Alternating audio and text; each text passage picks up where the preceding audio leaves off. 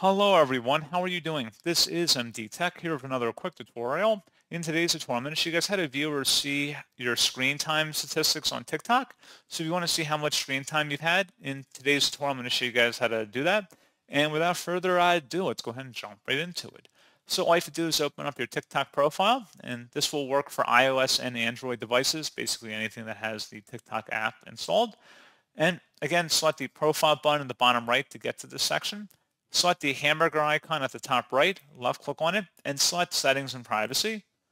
Underneath the Content and Display section, select Activity Center.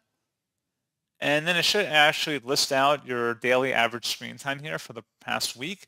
You can also select See All Screen Time Data, and it'll give you additional information. So you will have to turn on daily screen time tracking by enabling this, or enabling daily screen time limitations, I should say. You can also turn on screen time breaks as well as sleep reminders, and you can see different information and statistics regarding how often TikTok has been opened, as well as the time that was spent on the app. So pretty straightforward process on that, guys. And as always, thank you for watching. I do hope I was able to help you out, and I do look forward to catching you all in the next tutorial. Goodbye.